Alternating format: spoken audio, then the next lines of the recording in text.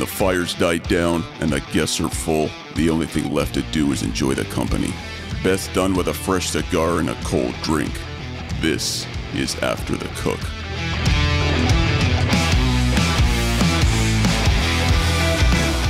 What's going on, everybody? How we doing today? My name is Mel Schmiller, Dark Side of the Grill. My co-host, the Barbecue Buddha, my man. How we doing today? Hey, this is Chris Sussman, otherwise known as the Barbecue Buddha, and you are on After the Cook, a show where we sit down after cooking all day or night sometimes, and we sit down with each other and a guest, and we talk about what's going on after the cook. And I'm good because we have a smoking guest today, literally and figuratively. Who do we have on the show today?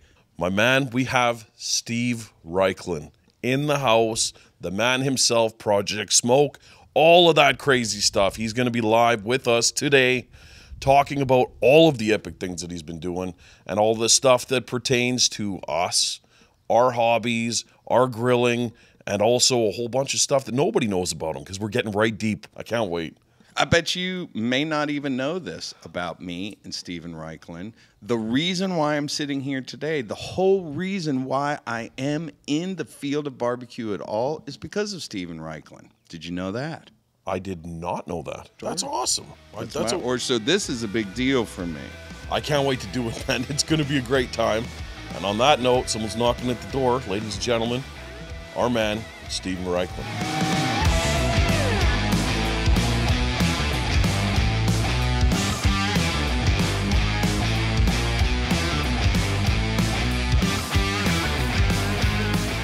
All right, well, we are on with Steven Raichlen himself. Thanks for joining us today. Where are you located? Are you up north or are you down in Miami this time? I am in Miami, Florida, and it is a cold, rainy day here today, which means it's in the low 70s.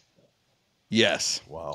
Which I've covered extensively before, and I'm sure you're a few steps ahead of me. It sounds like you've lived in Florida longer than I have. I've officially become one of those people. I live on the West Coast now in the Tampa area. And I used to make fun of people that would layer up when it was 72 degrees and I was down visiting. Now I've got a hat on and a long sleeve shirt and sweatpants and the whole thing. The blood does thin down, doesn't it? This is, you know what? I actually thought I would never complain about it either. I'm in Central Texas right now and I got a jacket on my legs because it's actually this cold today here too. So what I was saying to Buddha, when I left Canada up from Edmonton, Alberta, it was minus 30 Celsius when I left. So if you spit, it freezes by the time it hits the ground. Wow. And then we roll into San Antonio, and I'm expecting San Antonio weather. Well, it was a bit chilly, but still, it's like summer weather to me, right? So it's, yeah. But I'll tell you what, the last few times I've been down to the States, I was in California maybe a month ago, and it was the first time it snowed there for them in quite a while. I would say bad weather is following you. Hey, please go back to Canada. You know, that's what it, that's what it right. That's what it seems now like. Now we know who to blame. I mean, it has been an unusual. This is my third winter in Florida, and this is the first winter that I've actually been like, it's wintry. I mean, in Tampa area, the whole month of January and most of February is like 55 degrees and cloudy and gray. It was no fun. Yeah, see. We love that down here in Miami because it's so unrelentlessly sunny and warm that we get a cold day like this. It feels great. How do I've tried to do the guest research. I mean, we all know you. We all love your work, your TV shows, your books in particular have been very inspiring to me and many others. But what I found interesting, and also it aligns with your personality, is the cerebral nature. Your origin story is in French literature and very heady stuff. How do you go from that into this very blue-collar barbecue world? It says here you got into medieval cooking, but even then, I mean, how did you get from Reed College and French literature into Barbecue USA? Well, that's a good question. So I got the degree in French literature, and I took a wrong turn. I like to joke, but actually, there is a true story. So when I was at Reed, I wrote my thesis on a medieval French poet named Christine de Pizan. And she was Europe's first feminist, a message which totally eluded me, being a clueless 21-year-old when I wrote the thesis. But while I was doing my research in the medieval section of the Reed College library, I came across a book called The Form of Curry. And this was a 14th century English cookbook written in Middle English. So, to the untrained eye, it would be unreadable, basically. But I became Right. so fascinated by the idea that people were writing cookbooks 700 years ago. And writing is the operative word there, of course, because back then nobody had a typewriter or printing press. So any cookbook Right. that, got circulated had to be copied out by hand. Well, Reed was one of the colleges that submits nominees to what's called the Thomas J. Watson Foundation. And that is it's a fellowship for a year's independent study abroad after college. Anyway, I had this crazy idea. I'm going to study medieval cooking in Europe. And I guess the idea was just crazy enough to appeal to the Watson Foundation. And they gave me a grant of $7,000, which back in 1975 was a lot of money, to go and eat and drink my way through Europe while studying history. And I spent 18 months in Europe. I visited all the great libraries in England and France and Germany, reading medieval cookbooks. And a typical medieval recipe began with the words "take RX," like you see at a pharmacy, because back then pharmacy and cooking were sort of two sides of the same coin. And typical recipe would read, "take this, that, and the other and combine in the customary fashion." Well, I didn't know what the customary fashion was, but I figured maybe I should go to a French cooking school, and then I could kind of learn about French cuisine and I could interpolate backwards. So while I was studying manuscripts in the morning, I enrolled in the Cordon Bleu and then a cooking school called La Varenne in the afternoons. And I started studying French cuisine. And that, I fell in love with it. I've always enjoyed cooking, always enjoyed food. But I think about cooking as a language, right? And in a language, you have two basic elements, right? One is the vocabulary, okay, the words, and the other is the grammar, the rules by which you put those words together. Well, French cuisine, and especially the way that French approach cuisine, is very similar. And that is, you've got the vocabulary, which are the ingredients, and then you've got the rules, the grammar putting together, which are techniques which have been developed and honed in France over the last 700 years. So maybe that's the cerebral element that I bring to cooking. But anyhow, I went to these two French cooking schools. I came back to the U.S. and I decided I wanted to be a food writer. So I sent off three proposals, three stories. One was to the Washington Post, which was accepted. One was to the Oregonian, which is where I went to school. So, they sort of accepted it. And the third was to our local hippie alternative weekly newspaper. And that wound up turning into a column. And then eventually that was a springboard to reviewing restaurants for Boston Magazine, writing a wine and spirits column for GQ Magazine. Still no cookbooks yet, but that was sort of how I got into writing about food full time. So writing that's the tip of the spear to all of this. Yeah, writing is really the a tip of the food spear. writer. And actually, writer is what's on my passport. It's not TV host. It's not, barbecue guy. It's not entrepreneur. And I do consider myself a writer. And in fact, even to this day, with 32 books under my belt, I still feel like if I haven't written something in a day, I don't feel like I've earned an honest day's work. Do you have another book in you other than The Hermit of Chappaquiddick? I know that is your first sort of non-food related book. Do you have any of the other stories in you? And can you tell us a little bit about that book? It sounds very interesting. Sure. So I always wanted to be a novelist, not a cookbook author. But again, that crazy wrong turn I took in Paris that, led me into food writing. And this was the book Hermit of Chappaquiddick came out in 2012. So we spend the summers on Chappaquiddick Island, which is part of Martha's Vineyard in Massachusetts. And when we first came there and started building our house is in the middle of the woods. And this idea popped into my head, the Hermit of Chappaquiddick. There's a guy who, due to life's misfortunes, winds up living totally off the grid on Chappaquiddick Island. And then there's a woman who's a New York book editor, because this is a world I know very well. And she is on Chappaquiddick, house sitting for some friends, recovering from a serious illness. And somehow they meet and a romance ensues. I guess that's not giving too much away. I guess that's the kinder, gentler side of my barbecue self. Anyhow, so I had this idea, but I kind of was on the back burner for, I don't know, half a dozen years. Then my cookbook editor took a leave of absence, and I started writing a chapter, and then I wrote another chapter and another chapter, and a couple weeks went by, and I said to my wife, "Hey, I think I'm going to write a novel." So I wrote it. It was a funny thing. I kind of knew how it would begin. I knew how it would end. I knew who most of the characters would be. What I didn't know was how that would happen. And I would say to that extent, the book sort of wrote itself. I have a couple of other novels that are started. They're on the back burner. It actually turns out, everybody says writing your first novel is the hardest. Well, actually, writing your second novel is the hardest, because your first one, you think maybe I got lucky, and that just happened. Also, I've been very lucky to, my books are in demand. So, you know, do you take the ones that are definite sales that are going to generate a certain amount of money, or do you take something a little bit more speculative like a novel? But I do have a couple more novels on the back burner. I got another cookbook kind of on the back burner that's about to move to the front burner, and a couple of other writing projects. That is awesome. I love to hear that, man. So I have to jump into this before we lose it.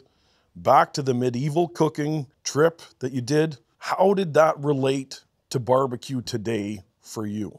At the time, barbecue really was not part of my thinking. However, in the Middle Ages, if you think about it, there were no gas stoves or grills, there were no electric stoves or electric grills, so pretty much all the cooking was done over live fire. And in fact, there's a cookbook called the Viandier, which means something like the victular, or victuals, the book of victuals, written by a chef named Taillevent, whose name means wind slicer because his knife skills were so awesome. And in that book, he describes a couple of grilled dishes. In fact, one that I resuscitated in my book, How to Grill Vegetables, which came out a couple of years ago. And in that book, he describes taking eggs, poking holes in either end, blowing out the eggs, beating them, adding flavorings, stuffing them with a funnel back into the eggs, putting them on a skewer, and grilling them like a kebab. Now, I thought that was just kind of a bit of showmanship, and it couldn't possibly work. But when I was writing Barbecue Bible and I was in Thailand and Cambodia, I did indeed see kebabs of eggs on a skewer. The flavorings were different, but that really is a thing in Southeast Asia. Anyhow, to kind of answer your question about barbecue, so I had a mentor, the woman who ran the La Varenne cooking school in Paris. And one day she said to me, Stephen, you'll never earn a living writing cookbooks. So, boom, the gauntlet was thrown down, the challenge was thrown out. And I decided, okay, I'm going to make a living writing cookbooks. Well, it took my 5 first books, which really didn't make very much money at all. They proved my mentor right. You couldn't really make a living writing books. But the 6th book was a book called Miami Spice. I just moved down to Miami. And that book did sell over 100,000 copies and, did prove to me that you can indeed make a living writing cookbooks. Well, I mentioned earlier that I was a restaurant critic for Boston Magazine. And during that time, I developed a cholesterol problem. That was before the advent of Lipitor. So I came up with this method for eating food with a lot of flavor but not much fat to bring my cholesterol problem under control. And that led me to a series of books called High Flavor, Low Fat. A couple of them were my first James Beard Award winners. Looking back on it now, kind of a weird subject. But at any rate, if you want the whole truth, that's the truth. Barbecue came to me pretty late. It was a little over 25 years ago. And it was one of those kind of ideas that pops into your head. I remember where I was sitting, what I was wearing, what the weather was like. And it's like time slowed down. And I heard this voice from on high. And it said, follow the fire. The idea was that No. grilling is universal, but in every country and culture, people do it differently. So I would set out, I'd travel around the world, I'd document how people grill in different cultures and countries. And that book became the Barbecue Bible. And, it was the right book, the right time. It became an international bestseller. So I was in barbecue, but not quite yet because I thought, this traveling around the world is pretty cool. So I'm going to write a noodle Bible next, and I'll do this same world tour again to write about noodles. But somehow that didn't come together Resonate. quite the same way. So one night that may or may not have been substance enhanced, I made a list of all the things I could do with barbecue and wanted to do with barbecue. And then it was other books, a TV show, a website, a barbecue school that became Barbecue University, a line of products, et cetera, et cetera.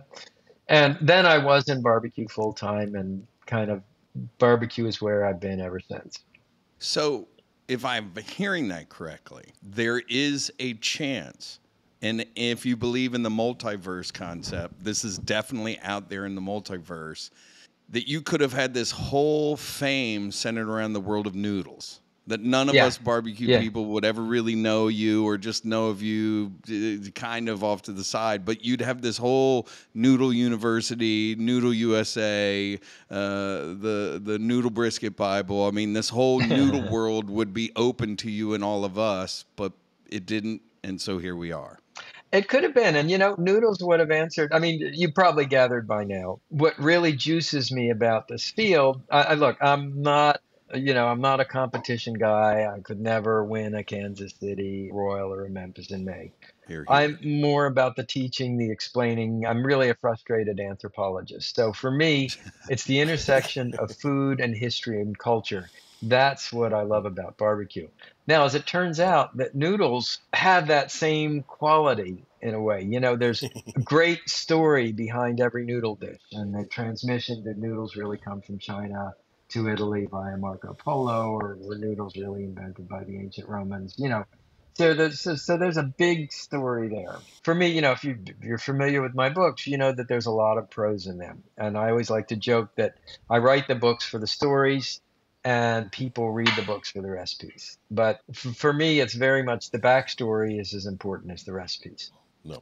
Well, what I'm really getting is your passion, maybe in noodles, maybe in barbecue, maybe in French literature, but it's really writing. You love the intersection of learning, observing, experiencing, but being able to put that down pen to paper and share those thoughts with the world. That seems to be where I see you perking up the most. Yeah, absolutely. It's the explaining, the teaching, the sort of. I think when I came to barbecue, it was sort of this big inchoate mass of regional traditions. I did it because this is the way my daddy did it and his daddy did it. And I don't think anybody had ever kind of tried to analytically break down the process. Think, now, wait a minute. So what are the 5 methods of live fire cooking? And how does each one work, both from a physical sense, from a chemistry sense, from a physics sense? What foods are appropriate to this? Ditto for the flavorings, ditto for the concept of layering flavors. I mean, people did it, but I don't think anybody had thought to sort of break it down into a system.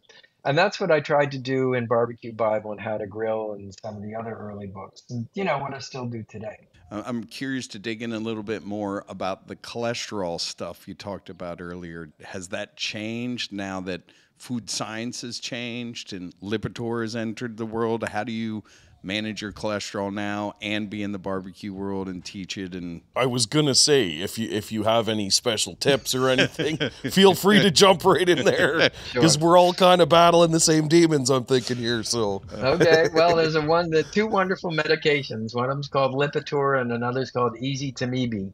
And Easy to Me Be, as I understand it, helps Lipitor work better. But that's how I control that situation. But and this is maybe from my restaurant critic days. I've always been kind of more of a taster than an eater. So I just don't eat a huge amount. I like to eat many things, but when I go to a restaurant, I mean, I'm very happy to order 3 or 4 appetizers and not bother with a main course. I also have a coterie of young assistants and kids that I take with me, and sort of I'm happy. When I was writing Planet Barbecue, I'd hire college students to be my guides in the various cities and countries. And then we'd sit down, I'd order everything on the menu, I'd take a taste and write about it, and they'd finish it. They thought they had died and gone to heaven. So what I'm that's hearing fantastic. is it's a combination of Lipitor and an incredible sense of self-discipline, because that's Yeah. I've got the Lipitor piece down, but it's hard for me when I'm in the middle of a really good dish to mentally be able to stop, even when there's more stuff to eat. Yeah, I think that's it. I mean, also, I think I'm probably a little older than you guys, and as you get older, you don't eat quite as much. However, that's not to say that sometimes it's not a struggle. When it's really good, discipline goes out the window, and you do finish everything. Exactly. That's life. So one of my questions that's burning a hole in my pocket right now, Steven, is in your tours, everywhere you've went, what is your favorite style of grilling, and where did it originate from? Okay, that's a great question. So, I mean, first of course, we have to make the distinction between grilling and barbecue. And barbecue is low and slow, and a lot of wood smoke, and kind of associated with North America, and grilling is hot and fast and associated with the rest of the world. And on one level, that question is like, who's your favorite child? And on any given day, I can answer easily. But taken in the big picture, you love all your children. And I feel that way about barbecue. That being said, personally, I like to eat grilling in the style of Southeast Asia. That is Vietnam, Thailand, Cambodia. That food is very explosively flavored, big flavors, but small portions. And the grilled meats are always paired with a lot of vegetables. So it's a very healthy way of eating. So oddly, it's back to that high flavor, low fat method that, I espoused when I was after my restaurant critic days. So if I could only eat one style of grilling for the rest of my life, it would be Southeast Asian. If you made me pick within those countries, that would be a little tougher. But that being said, I mean, how could I ignore Indian tandoori or Argentinian asado or Jamaican jerk, So don't make me do that, guys. Do you have a particular South Asian dish, that comes to mind when you talk about this? I mean, there must be something that pops in your mind, like beef skewers, Thai beef skewers. Is there something that you could share with us that's really good? Sure. Well, I mean, satay, which is found throughout Southeast Asia, and those are those little tiny skewers, and infinitely of infinite variety. I think there are several hundred in Indonesia alone, and those are often served with peanut sauce, which I love. And they're often served, with a cucumber salad or some kind of a fiery green papaya or green mango slaw. That I love. So that's one dish that I would highlight. Another dish I would highlight, it's a Vietnamese dish called bo bun, and it's lemongrass flavored grilled beef that's served with rice noodles and different vegetables.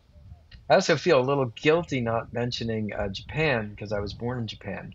And, I've been to Japan to battle the Iron Chef, and a couple of my books have been translated into Japanese. And I love Japanese grilling. But in Japan, a little bit like Italy, they venerate simplicity. And so, aside from teriyaki and yakitori, most Japanese grilled food is extremely simple. And there might be a flavorful sauce, but just like Italy, a few years ago, I did a TV show in Italy. It's called Steven Raichlen Eats Italy. It was for the Italian Food Network. And we went around Italy. They introduced me to grill masters, and invariably it was meat, salt, olive oil, fire, maybe squeeze of lemon juice, maybe a little rosemary or a little sage.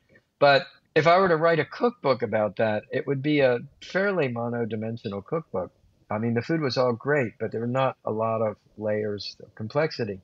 The other piece of this TV show was we rented a villa in Tuscany, and then I did my interpretations of these dishes.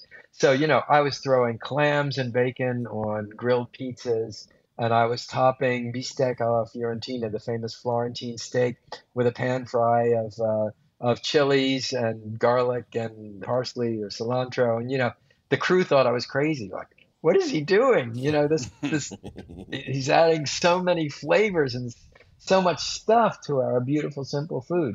But that's how I like to eat.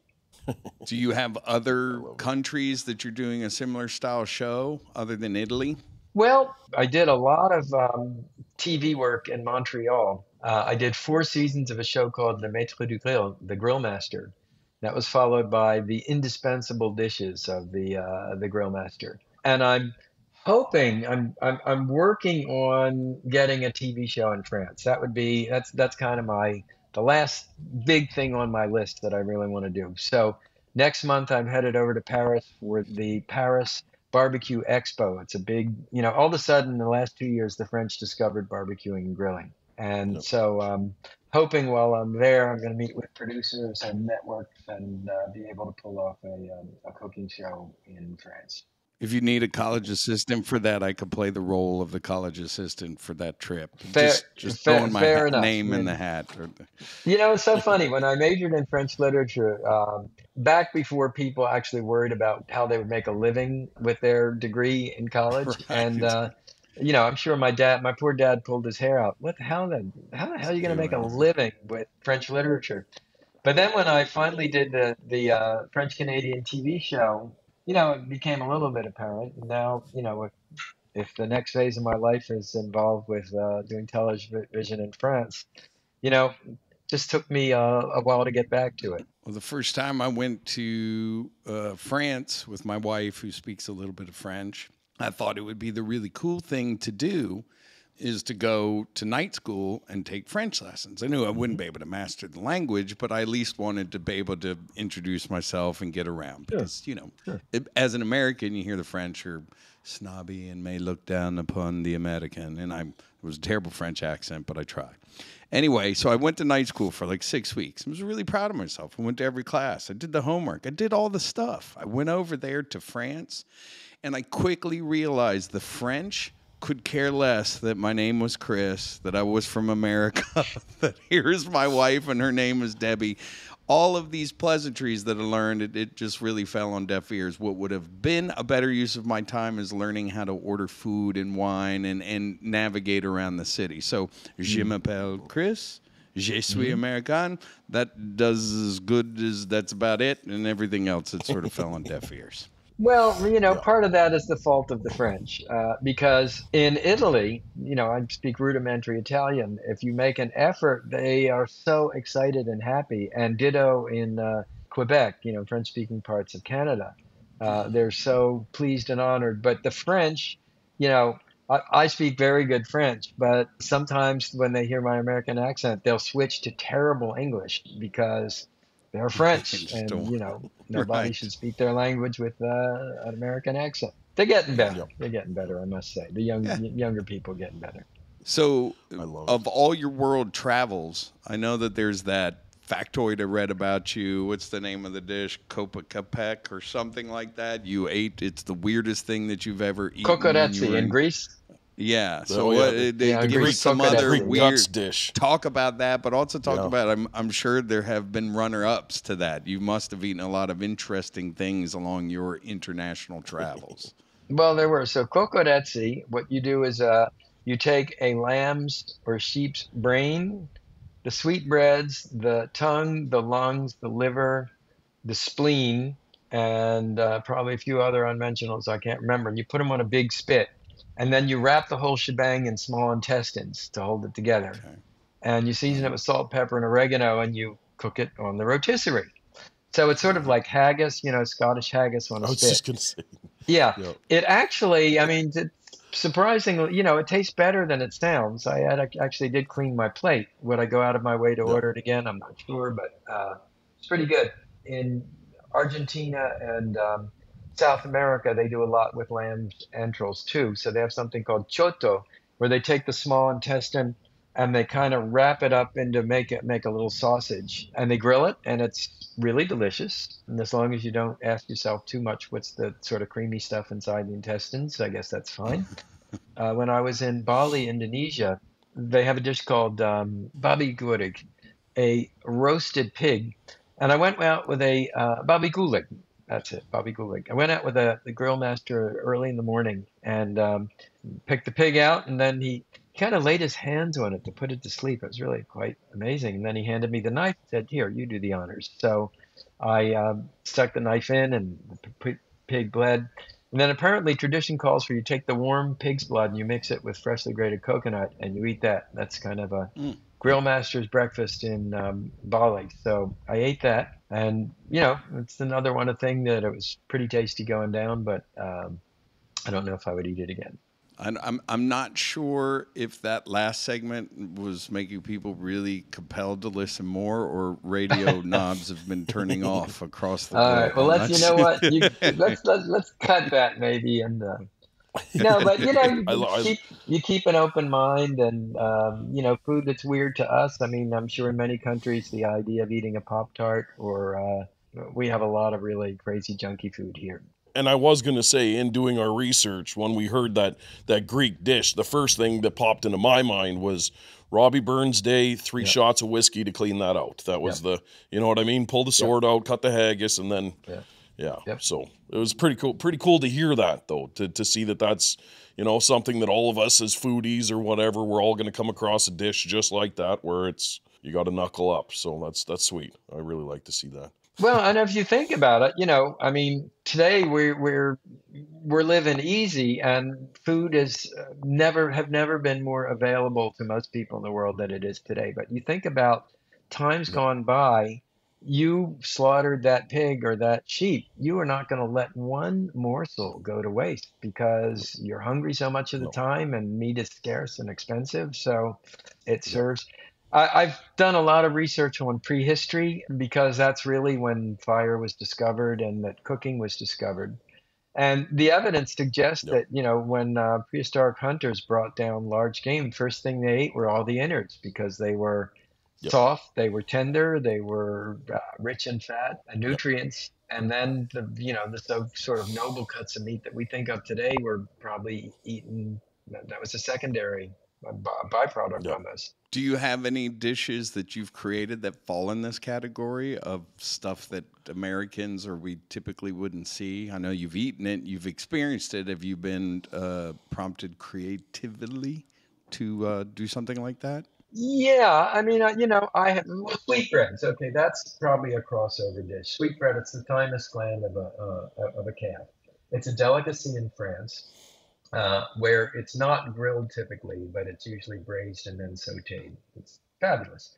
And in Argentina and Uruguay, they just cut it open, salt it, and put it on the grill, and just char it up so it's crusty on the outside and creamy on the inside. That's great. I think that's probably a good crossover dish. And I actually just had that at a restaurant on Friday night. So, I think maybe people might try that. I'm out here with Al Fragoni at Al Fragoni's cabin on the Guadalupe River right now, and we every day almost we have mollecas, we have morcilla, every day. So it's all about charring the lemons, simple salt on the grill, and it's beautiful. And so I just thought I'd tee into that. Say hi to Al for me. We had Al. We taped the next show. My new show is called Planet Barbecue, and we taped it. We taped it in San Antonio, and Al was one of our guests, and he was fabulous. And we made, among other things, a beef pizza. Is he coming on the show? I'd love to say hi to him. Hey. Hey, Al. How are you, man? All right. Hey, how are you guys? Good to see you. Hey, Al, your segment came out fantastic. In fact, we're going to run the Argentinian show as our first show of the series. It was really great. Nice. Awesome. Okay. Yes, we had fun, right, Steven? We did. We had fun. Yeah, it was great. I almost burned the whole setup, but hey, a couple fires on the set of a barbecue show, no cause for alarm. Yeah, true. Hey, great to see you guys. Hey, Buddha. Take care, man. Al. Ciao. Thank you, brother. Ciao. Ciao, ciao. Ciao, ciao, ciao. Yeah, so that was my segue to guts. Was Al makes me eat a lot of weird stuff, and I absolutely love it. I have full faith in his culinary. It's like artwork watching this stuff come together. And I brought it to Canada, and I've had camera guys that are looking at me, and they're like, I'm actually going to call my mom after shooting this and tell her what I just ate.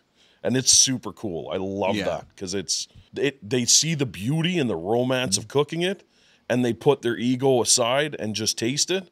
And that's when you know you just broke through, and that person's going to be on a culinary journey for the rest of their life that's different than the nuggets they were on when they got to your house. Yeah, that is very well put. And Yeah, I I'm love that. pretty sure I read an article recently that Led Zeppelin is getting back together, and their new album is going to be called Segue to Guts. Fresh off the presses right here. And of course, in Texas, the nickname for a beef sausage is a hot gut. So Hot gut. Yeah, the hot guts. So what's next for you, Steven? Do you're multifaceted. Is it the book that's going to pop off next? Do you have a TV show you're promoting? What's on your docket? Well, the most immediate project, you shoot a TV show, which typically takes 2.5 weeks, and we did that in San Antonio this year. The new show, as I said, is Planet Barbecue, and it really focuses on international grilling. And so you shoot the show, but then afterward, there's an enormous amount of time that goes into editing the show, recording the voiceovers, recording all the little bits and pieces that turn the raw footage into a final TV show. So I'm working on that. Big part of my time goes to that. I'm working on a couple New York Times stories on grilling, so that takes time. Getting ready for this trip to Italy and France. I launched a new business last year. It's called Planet Barbecue, a different Planet Barbecue, and that's a mail order barbecue business. The theory behind that was people read about my barbecue in my books, they watch it on my TV shows, but they don't really get to taste it. So this way they can taste my barbecue, they can order it by mail and taste it. And Awesome. So that's kind of another project I'm working on. And you're so traveled and you're so connected to the barbecue community. It's hilarious. Every time I'm with someone, one of my friends are like, "Oh, I was just on a shoot with Steven." And I'm like, "What? Yeah. Really?" And it's nonstop. It's hilarious. I can't wait to see the projects. That's why I'm not digging into names or anything, because I don't know. Yeah. But I can't wait to see. There's so many things I've seen behind this that are gonna come out in places. Yeah. It's wild. Like you are like finally connected to everything out here. I love it. Well, thank you. I've been in the field for quite a bit, and with San Antonio, we really tried to get out and meet interesting local people who are doing interesting local grilling. So I'm glad you're pals with Al. We had a Brazilian grill master on. We had a woman named Nicola Black who was born in Jamaica. She did a wonderful version of jerk chicken for us. I always like to say in barbecue, there's no such thing as a stranger, just a friend you haven't met yet. And I really think that's true. And I think that it's, sure, it's competitive sometimes, but I think there's really a spirit of friendship and sharing and cooperation. Steve and I met once at the very beginning of my barbecue career at Oktoberfest in 2018. So, okay. Yeah. We skipped over something that I've been thinking on since the question or since your answer earlier. So you got into writing. That's your real passion. Or I wouldn't say that's your real passion, but it's a large passion. You love writing. Yeah. That's how you started. Yeah. You wrote all these books. And as you said, even at Miami Spice, that did the best out of the first several books, it still didn't seem like that was the one to launch your career and turn you into this person we all know and love today. So what was it like before the success came? What made you keep going? What will give us some inspiration to those of us that I'm releasing my second book. It comes out next month, April 25th. So I'm early on in that journey. Thank you very much. So I need words of encouragement because I do. What kept you going? Okay. Well, first of all, you write the best book you can. Hopefully you are with a good publisher, but I was very lucky in that my wife is a publicist, and I married her right when I was making that transition from writing books that I liked that nobody read to hooking up with Workman Publishing, writing books that a lot of people wanted to read. And what I learned from Barbara is that in one sense, writing the book is only half the labor, half the task. In fact, in a way, it's the easier task. And you've got to make sure you sell it too. For me, that was, Workman was the pioneer of the book tour. And typically with my books, I would go on 20, 30 city book tours. And it's a little bit like a political tour. You stop, you do morning radio, you try and do morning television, you do a book signing or a demonstration or an event or public speaking. you just get the word out there. So that is very important. Of course, today that's super easy with social media. We didn't have social media back then, but you can go from, zero to a million followers if you've got the right message. So that's an important thing. But passion, if you're excited about it, that certainly makes it a lot easier. But also, not every book is going to be a success. And even for me, and I've had several million plus copy bestsellers. I've written some books that haven't sold that well. That's kind of part of the process too. I guess if you think about it in baseball, and if you're batting 300, that's pretty good, right? That means that 700 of your efforts are going to fail. Or you think about basketball, even LeBron James misses foul shots every once in a while. Right. Yep. What's the So book, just by the keep- way? What's the second book?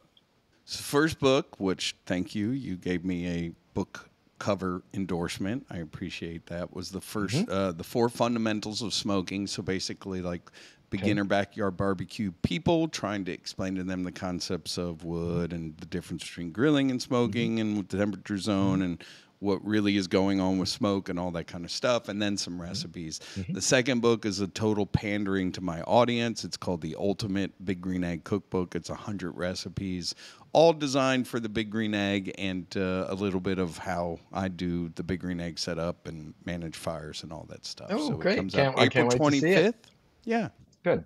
So, as we are coming to the closing moments of your time, and thank you very much for spending an hour with us today. You are one of my heroes. I was telling this story at the beginning. I've probably told it to you when I met you in person myself, but how my barbecue journey began. And what I mean by that is, I was your typical weekend griller on a Weber or similar gas grill.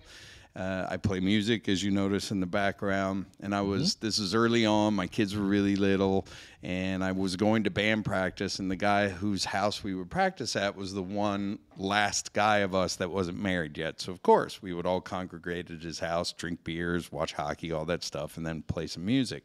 And he was your bachelor's bachelor. Well, one day I showed up there early, and he had a Weber kettle grill. He had the coals pushed to one side, and he was cooking a pork tenderloin. And at this part of my life, I mean, I was, a younger man.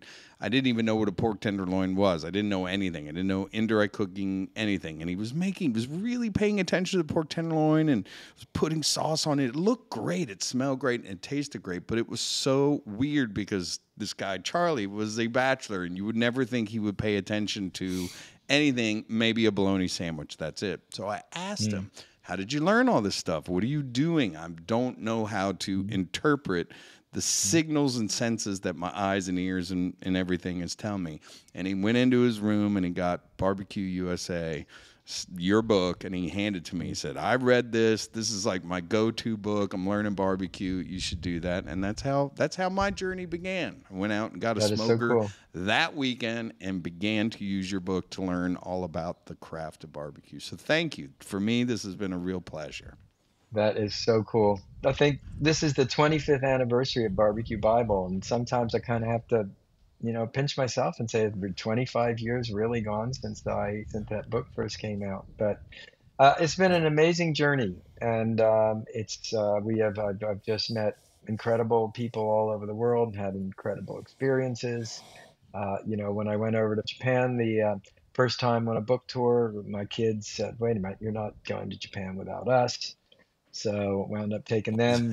When I did a grill session with Howard Stern, once again, the kid said, "Wait a minute, you're not going to Howard Stern's house without us." So I call and say, "Howard, do you mind if I bring my kids?" By the way, he's just a very, he's a real gentleman.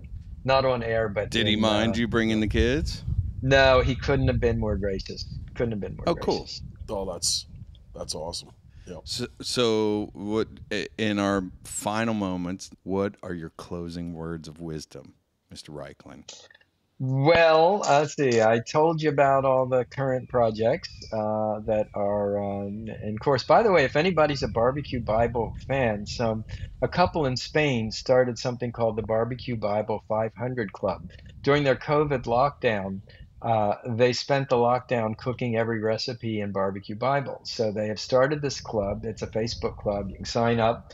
And you start cooking your way through Barbecue Bible. You post pictures. There are prizes at different levels, and that's kind of a fun thing for people to do. And it's attracted people from all over the world because Barbecue Bible, I think it's in 15 or 16 different languages now. But final words, just my the key to great grilling. It's you've heard me say it a million times. Keep it hot, keep it clean, keep it lubricated.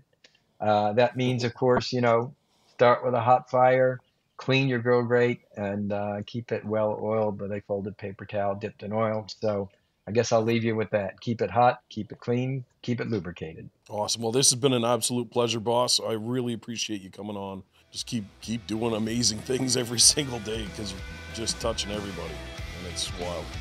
Well, thank you, guys. I really appreciate it. And thank you for your interest. And take care, guys.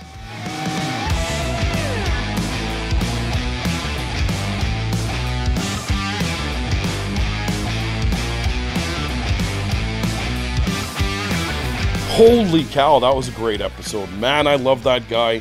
He gets me fired up all the time. He's a poet, and he totally knows it. What do you think, Chris? Total inspiration. The guy is really a smart connoisseur of our industry, so it was good to hear a different perspective. Oh, for sure. And to hear about that medieval cooking and that segue into that was wild.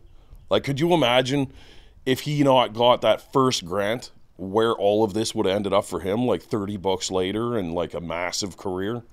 All started with something like that, eh? Yeah, but that was the other thing that really stood out to me. I was thinking in 1975, if I got a grant for $8,000 to go to Europe, I would totally fuck that whole thing up.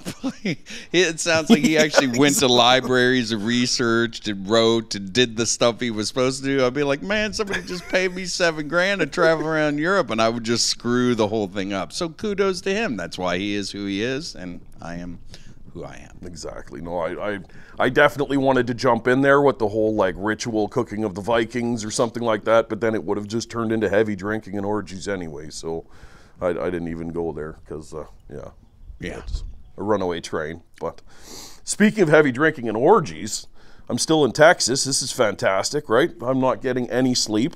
No. Right? So did you get some rest after San Antonio or what? Me? No. I literally I literally landed, and my guests had arrived 4 hours before I landed. They got here at like 9 in the morning. So I went right from being fucking burned out from San Antonio and everything to immediate host and guest mode, which I don't mind. I haven't seen these people in a while, but I mean, it's so yeah. And I know you haven't. You've been all over God's green earth, so. It's nuts, man. It's absolutely nuts. Lafayette. So we went to Pat's of Henderson, just out of Lafayette, Louisiana. Yeah. Award-winning gumbo. Yeah. It's like an old plantation building, and it was like white collar. Yeah, it looked like the tablecloths and all that stuff. I was like, man, you all are eating fancy. Good, though? Oh, man. Stuffed spicy boudin balls. The deep-fried crab claws. The whole, like, they had everything was just perfect, proper. The seafood gumbo came out almost black. The roux was so done. It was, oh, man. Hey, you have your flannel on. How did you get that back? So here's the thing. It was not in the tent. Shannon and Tina stole it. So the whole time we were looking for your shirt, they knew that they had the shirt and you were freaking out. They knew that they had the... Yes. And they just didn't care that it was my only one until that morning when they're like, well, it's pretty cold. He probably needs his flannel. So then they left it at the front office. So they knew the whole time. So thanks, ladies. Well, this is ladies, Sometimes they can be crafty little things. And this is, so I was freezing for a whole day and panicked because this is a limited edition. Yeah. If anybody out there knows Dixon's, and I know you do. I've learned more about flannels than I ever cared to know because of this incident with you. I could put this thing on eBay right now. I'll probably get $250 for it because it's a limited edition, man. This is so I was heartbroken when I lost it, but thankfully they brought it back. So, did you have fun in San Antonio? I did. It's given me a lot to think about. You know what I mean? So now Yeah, I do. After San Antonio, I'm like, I'm talking to Debbie. I'm like, well, how do I start drinking again? I don't want to just start drinking and pick up like I did before. I'll fuck myself up. So how do I do it? Do I like start with a beer? What do I do? I don't know what to do. So, yeah, I'm thinking through. I don't think you should start drinking. Let me digress. Let me go back to the beginning here. We were in San Antonio, and we were just giving her hard, man. We served, 4,000 people in 2 days. We were cooking massive primals. If you didn't see, it was insane. Buddha and I, we banged it out. We have a magical team that we just, once we get going, we're like a steamroller. We knocked it out of the park. Everything was absolutely perfect. However, Mel was drinking all day, and Buddha wasn't. Yeah. And at the end of the day, Buddha was like, how come people, they gravitate more to you than me? I didn't say because you're always having so much fun. I didn't say Well, that. however you need to say it. Well, what did you say? I forget what you said. How did you say I it? said, Rob came up to me and said, hey, man, you seem really down. You don't seem like yourself. You're not the same person I'm used to being around. I said, what's up with that? But does everybody think that I'm like, down or something? And Mel said, no, they think you're fucking sober. I mean, to be fair, I wasn't sober. I just wasn't drinking. You fill in the blank. I'm just saying. Kids at home. This isn't for everybody. I get that. In a barbecue-fueled atmosphere, there is a 98th percentile that people have been drinking during the day. It's not only drinking during especially the day, fun but ones. it's the culture. Not all of them. That's right. Like It's there's the the culture hipsters that were across from. Yeah, and then the other thing though that I didn't take into context and think about is how badly your body is beat up after standing on cement for 11 hours and cooking barbecue and slinging it, because you're not thinking about it when you're doing it. You're just doing it. And so you're having a blast. Mel and I are entertaining everybody, Tina, Shannon. I mean, we had a really great team this event. And you're on, but as soon as it's off, your body starts to remind you, especially at my tender old age, of how much pounding you did to it. And you don't, this is the first event that I've done since I have stopped drinking, and my body really needed bourbon. Yeah. I mean, I don't know what else to say. There's a reason why people consider bourbon a medicine, and I found out in a very real way. So when everybody would meet downstairs to get like a pregame cocktail before going out to dinner, I was like, no, just think the one. And though, no offense to people that are sober or maintaining this path, it was a fork in the road or drunks for me. Whichever side of the fence you're on, it's a good side to be on. It's a good side to be on. Whatever. I'm either never going to do this stuff anymore and continue down the sober path, which is one option. So this could be a very short-lived podcasting career for me. Or you'll see Fat Buddha at the town nearest you. So that was the thing also I couldn't get behind, because since I've started doing this, I've lost about 35 pounds. Here's a funny story. So I went up to Mel and I was like, dude, I had this really cool black big green egg hat that we got last year when we did the same Ace event, but it was in Vegas. And I was so fat at that time that hat wouldn't fit, even on the last notch. It just wouldn't fit. But I took the hat home because they gave it to me, and I liked the hat. So I was hoping one day that maybe the hat would fit, though I didn't have high hopes for it. So I've lost about 35 pounds since trying on that hat before. So when I was packing to go, I was like, I'm going to try this hat again. And lo and behold, kids, when you lose weight in your head too. Your head gets smaller. I didn't know that. Now I know it. So this hat fits. So I'm telling Mel the story, the exact story I'm telling all of you right now. And I'm telling Mel the story. Mel looks at me and he goes, no, it didn't. Your head's still big as shit. He was like, you did not lose any girth or any size in your head. Your head is as big as it's ever been. You have a giant head. And I was like, well, thank you. And he said, in fact, now it's really disturbing because you have this skinny little body. You look like a fucking lollipop. You like this skinny little tiny body with this big giant head. I was like, okay, now I really have a lot to think about when I go back to the hotel room tonight. Now I'm depressed, sober, isolated from the group, and now I look like a human lollipop. That isn't a good mental space for the Barbecue Buddha to be in, ladies and gentlemen. Not at all. And I'm going to be honest with you. I've been to his house, His house? pillow is like a 2XL. My pillow? I've been to your house, Yeah. and your pillow is like a 2XL. It's a big Poor pillow. Debbie's sleeping on like a tablecloth, and you got this 2XL pillow in there. You know why? Because you got a big fucking head. I need to know why you were in my bedroom looking at my pillows. I'm not surprised. I just need. I like to to know. watch people sleep. Ask Jordan. Jordan was laughing. He was out by the pool still drinking while I was sneaking around your bedroom watching you sleep. And I I like can't it. wait It's a to good do time. this again because you guys are coming down for a full week before my book release party next month. And this is one of my favorite Yes, sir. stories from when Mel was here the last time. So when you see Mel on his Instagram feed or all the multiple channels that you can find Mel on now, TV, obviously, whatever, fuck. He is just like he is. It's not an act. It may be an act, but he acts that way all the time, on and off air. So I was out having coffee on our porch one morning, just sitting there having coffee, and I didn't know Mel was up. Well, Debbie gets up after me, and she must have gone in the kitchen with the dogs to feed the dogs. And Mel was in there in his bathrobe. Yes, the iconic bathrobe. He travels with his bathrobe. And he was eating pickles out of the jar. He had the refrigerator open, was just standing there in front of the open refrigerator eating pickles and drinking pickle juice out of this jar, which, again, some people may find that interesting. Some people, whatever. It gets a reaction, okay? But that's what Mel does. He does that in the morning. That's his morning routine. Well, Debbie didn't blink an eye. She didn't ask him about it. She didn't say anything about it. She just observed it, went about her business, fed the dogs. And when she came out to join me on the porch, she looked at me and said, "Did you know that Mel's in there drinking pickle juice?" And I said, "Yeah, I did. That's what he does."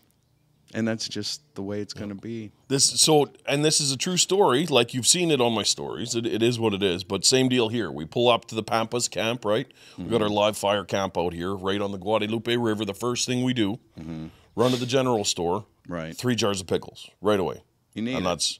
And everyone's staring at me like, "Why do you need 3 jars of pickles? That's going to last you a month." I'm like, "I will be done these in 2 days." Oh, This is what I'm easy. going And to do. the pickle jar I got for Mel, it's should go without saying. It was like one of those big 32-ounce. It was like a pumpkin. Yeah. It was like a barrel of like the big Yeah. pickles and the pickle juice. That was gone. I think we had to get more pickles while we were here. I mean, that normal people, not to say you're not normal, but I mean, normal pickle eating people probably would never buy a jar that size unless they were having a party or some event. And if they did, it would last them a year, 2 years. That was gone in 2 days. Mel likes a pickle. Well, here is my John Candy life hack of the day. Is when you drink your face off from 7 a.m. until 3 a.m., the next morning's going to suck. Yeah. Unless you drink pickle juice. If you drink pickle juice before you go to bed and then again when you wake up, you probably won't even feel what you did to your body. So And you're that's ready the to do it secret. again. So Pedialyte, all this other stuff that people drink to sort of game the Pickle system. juice. F that, pickle juice. Pickles and pickle juice. Right before bed, drink half a jar. In the morning, drink the other half. And how did you can learn this? literally Where did you abuse- get this? Is this a Ukrainian thing? Is this like It's a Ukrainian thing. It's a Ukrainian thing. I knew about the miracles of pickle juice before I was even a heavy drinker. So up until like 12, I would eat pickles pre-gaming. And it doesn't give you a 13 sour would bring. stomach. I mean, I would think with the pickle juice and the booze, Buddy, and the probably the other tacos magic and some trick. other yeah, okay. The other magic trick to being Ukrainian is that you can eat a half a jar or a half a pail of sour cream and then pile pickle juice on top of that. Okay. And then drink a half a bottle of vodka before you go to bed and nothing curdles. I don't know why. Anybody else are like that would curdle for sure. But for some reason, Ukrainians are able to, I don't know. Do you think, Cast is there iron a stomach. possibility, I'm just asking this because everybody's thinking it, that it is Yes. indeed curdling, but you have so much activity going on inside of you with other stuff that you do to yourself that curdling is just like a part of the landscape or part of the tapestry of what's going on inside Mel's body? Like a normal person like me, not that I'm normal, but that curdling would be oppressive and upfront, and it would Yes. be like everything my mind would think about. But for you, it's just part of the symphony. It's like the bassoon. The curdling is just one of the instruments of the songscape that's going on inside your body. And this is why I told you I never take painkillers anytime I hurt myself or whatever. Okay. Because I feel like I might live with a fairly high amount of pain every day. Right. And I just don't know it. So if I ever have a day when I don't feel it, I'm afraid that most of my days will suck after that. Yeah, So, I'm telling you. How old are you? You know, I was trying to figure this out the other day, and you don't have to say it. 41. You're 41. 41 years old. Okay. Yeah. So you're a young whippersnapper. But let me tell you, 40 is the age where everybody starts to say, oh, you're 40 now. That's when things start to fall apart. And it sounds like what you say to everybody, but it is. It is when things start to fall apart. And as each year goes by, they fall apart at more of a rapid pace.